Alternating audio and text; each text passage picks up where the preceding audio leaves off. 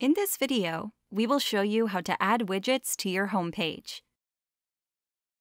To add widgets to your home page, you will need to start at your home page. This is the first page you see when you log in to TOPdesk. If you are at a different page, as you can see in this example, simply click on the Home icon in the upper left corner. This will bring you to the home page. From here, we can see the button Add Widget in the upper right corner.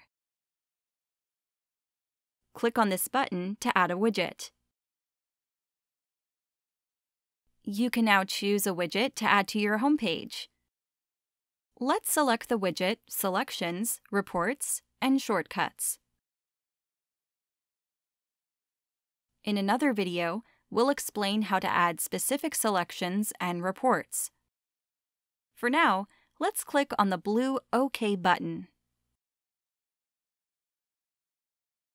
You have now added a new widget to your home page. To move the widget to the desired spot, click on the upper bar of the widget and drag it.